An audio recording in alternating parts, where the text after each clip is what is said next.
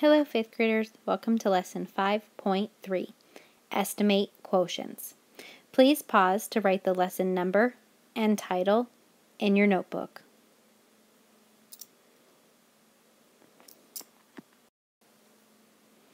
Today's lesson objective is to estimate decimal quotients. Please pause again to write the lesson objective in your notebook.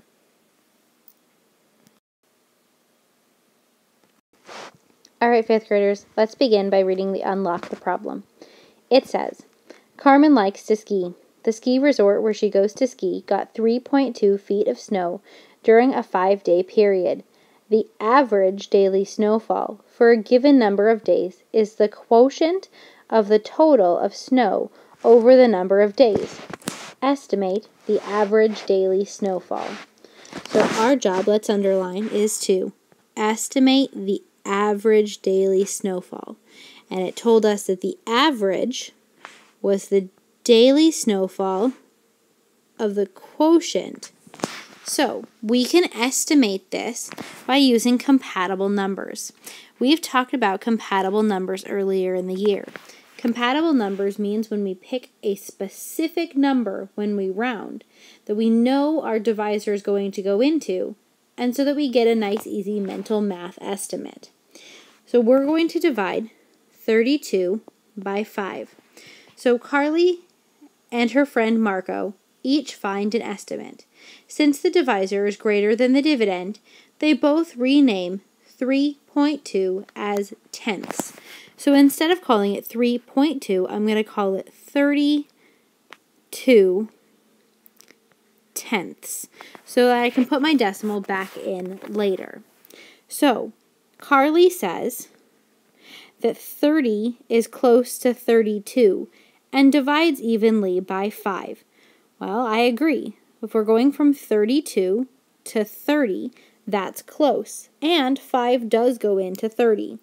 So now we can divide. 30 divided by 5 equals 6, or 6 tenths would be 0.6, because remember it's 30 tenths. So this would be 6 tenths.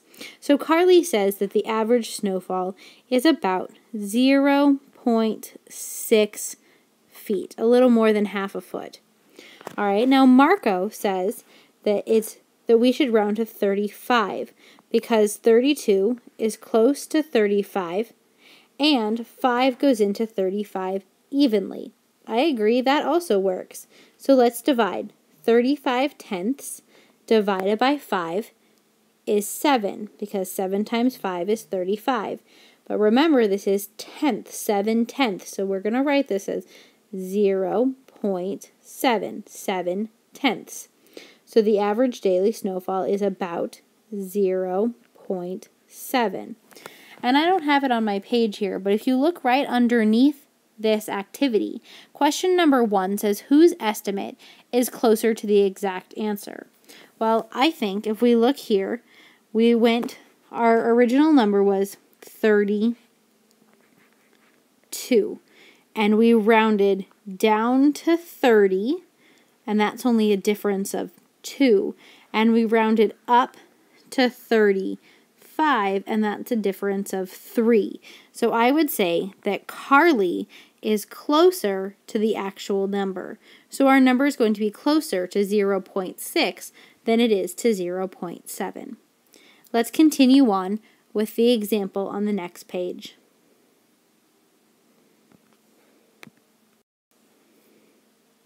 In the example, it says, a group of 31 students are going to visit the museum. The total cost of the tickets is $144.15. About how much money will each student have to pay? Well, we know that about means that we need to estimate. So we're going to use compatible numbers and estimate. 144 divided by 31. So A says use a whole number greater than the dividend. Says use 30 for the divisor and then find a number close to 144 that divides by 30. So if we follow those steps, we're going to divide by 31. So we round 31 to 30 because that's a nice, easy number. Then I think of multiples of 3. 3, 6, 9, 12, 15.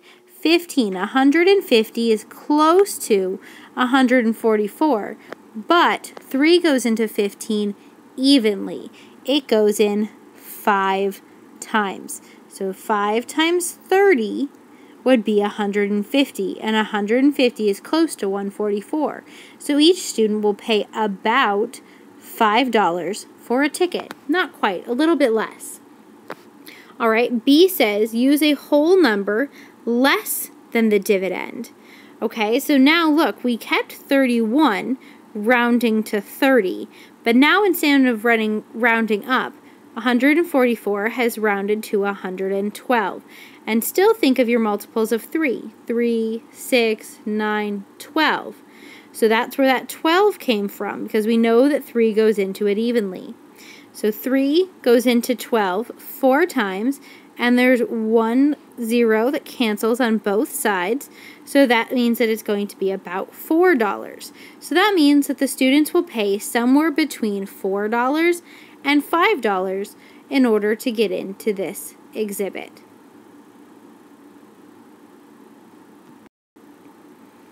Alright, 5th graders, it's time for the lesson activity. I'll get you started. This says estimate the quotient. So the first thing that we want to do is we want to round our divisor to a nice easy number. 21 is close to, let's call it 20. And then remember, we underline the first 2 digits and we want to get as close as we can to something that starts with the 2 digits as something that's divisible by 2. Well, 2 goes into 100, so instead of 108.4, let's call this 100 divided by 20. Now we have a nice, easy number. Alright, the next one has 21.8 divided by 4. Let's round 4 to 5, and let's round 21.0. Oh, that looks nice. Let's round that to 20. So 20 divided by 5. So I've gotten you started. You can finish the rest in your math notebook. Great job, 5th graders.